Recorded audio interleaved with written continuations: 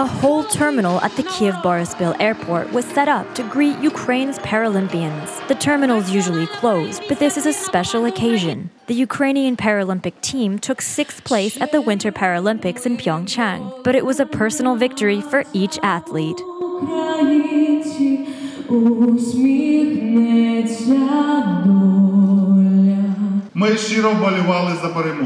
We celebrate your success with all Ukraine. We are proud that thanks to you, every day at the Paralympic Games in Korea, the Ukrainian anthem was heard and our national flag was hoisted.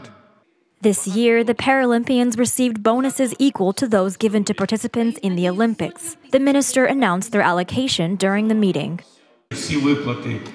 All the money promised by the government, that is $125,000 for gold, $80,000 for silver, and $55,000 for bronze, were already paid. This is a total of $3,400,000. The hall is covered with flowers and banners displaying words of gratitude and pride for the achievement of the athletes. They are called heroes, and their performance in Pyeongchang a heroic deed. 20 athletes took home a total of 22 medals. Oksana Shishkova alone won 6 medals.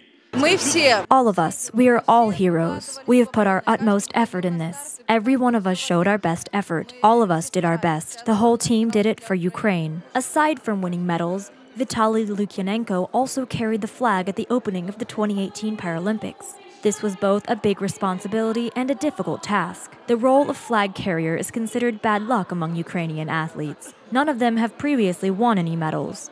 But it didn't affect Lukyanenko's performance, as he took 2 gold and 1 bronze medal home. It's rather ambiguous. I was asked the same thing then. Which Paralympic Games were more difficult? I can't tell. Each was difficult in its own way.